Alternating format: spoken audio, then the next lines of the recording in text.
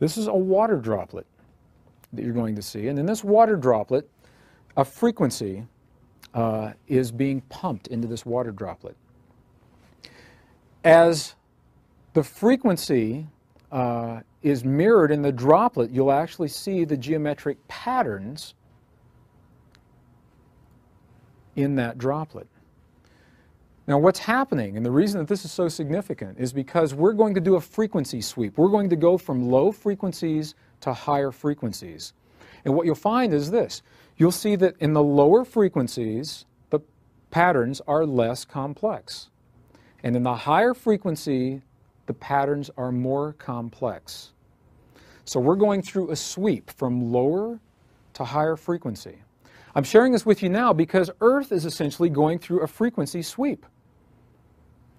Our fundamental pulse, our base pulse that has hovered around 7.8 cycles per second, now is changing. And again, there's a lot of controversy about what the change is, and we're witnessing the change. As we go through our planetary shift of this pulse, patterns of energy must change to respond to that, just as patterns of energy in this water are changing to respond to this pulse.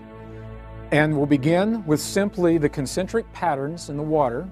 As the frequency begins, every once in a while we'll reach a key threshold resonance, such as that moment right there. And in that key threshold resonance, the entire pattern morphed into a more complex expression of itself, simply because the frequency changed.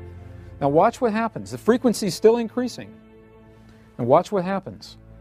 As we reach another key threshold resonance, this entire pattern will morph into a beautifully and more complex pattern of itself, again and again.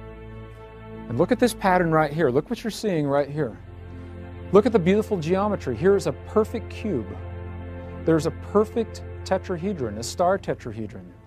In 2 dimensions, we've got the octahedron. Very powerful images of sacred geometry held in place simply because we've achieved the vibratory pattern that allows that in this water droplet.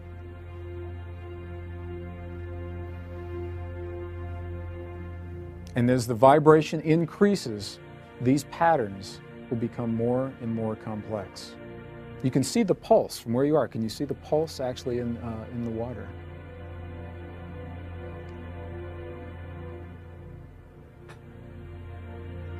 As we go into the last set of the frequencies, what you'll see is that the entire, and you'll watch along the outer perimeter, the entire pattern reaches its greatest level of complexity, and then it goes back, as the frequencies drop, it goes back to what it was, the concentric circles, as it was originally. It almost looks alive. You know, you've been offered many times the concept that thought is vibration. Have you ever considered that emotion is vibration? Feeling is vibration.